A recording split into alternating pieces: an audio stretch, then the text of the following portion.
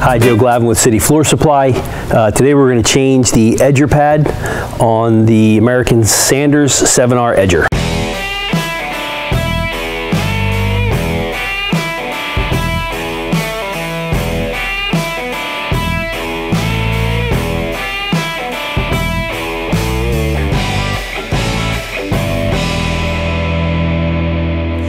And I'm here with Miguel, and Miguel is going to change out the pad for us, show you some techniques to get this pad off.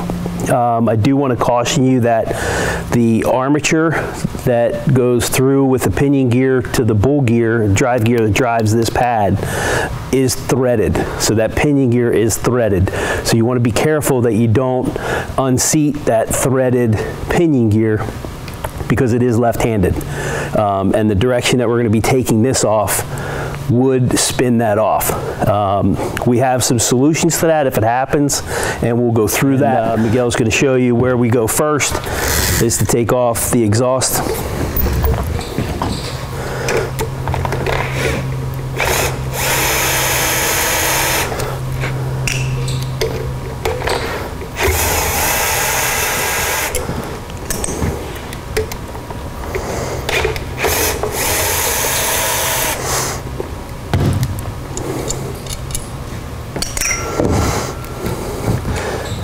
So there's 4 socket head cap screws and a gasket.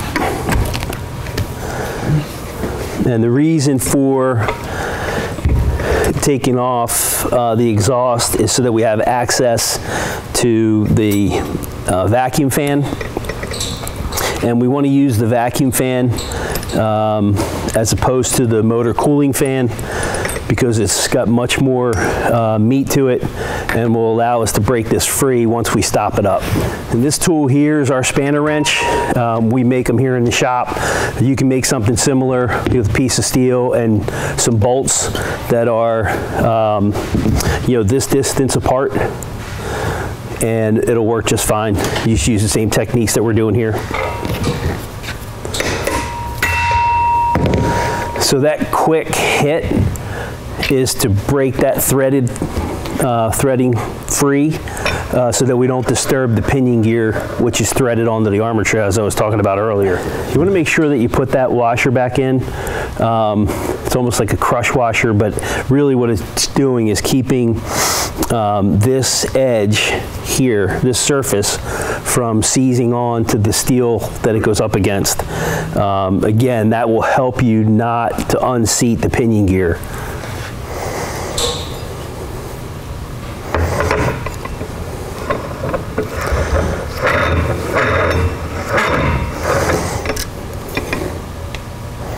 So that's a right-handed thread, just spins on.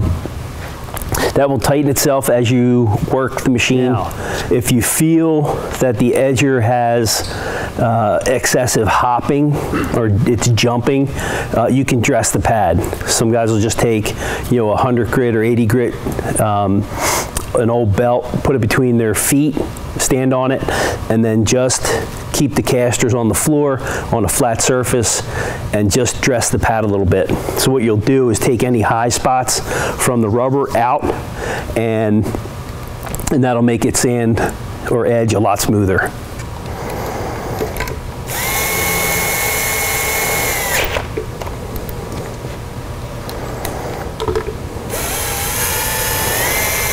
So normally, again, as I was saying earlier, if the edger is hopping, jumping around, you can dress the pad.